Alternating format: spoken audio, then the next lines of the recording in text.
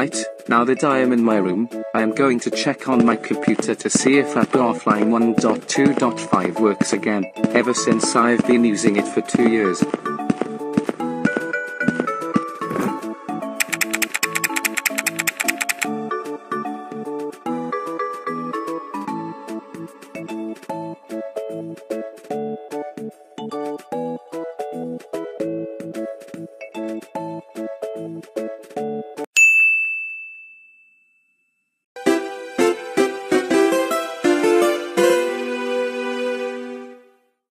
Oh my god!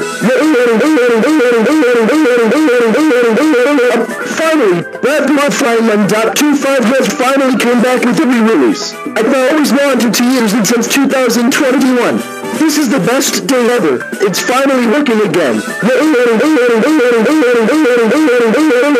Yeah guys, this is my reaction about Rapper Offline 1.2.5 coming back with a re-release version, and I am glad to use Rapper Offline 1.2.5 again ever since July 2021. Oh, and remember, if this version that I got is not working, then all you have to do is download Node.js if it's not working, and yeah, the link will be in the description below.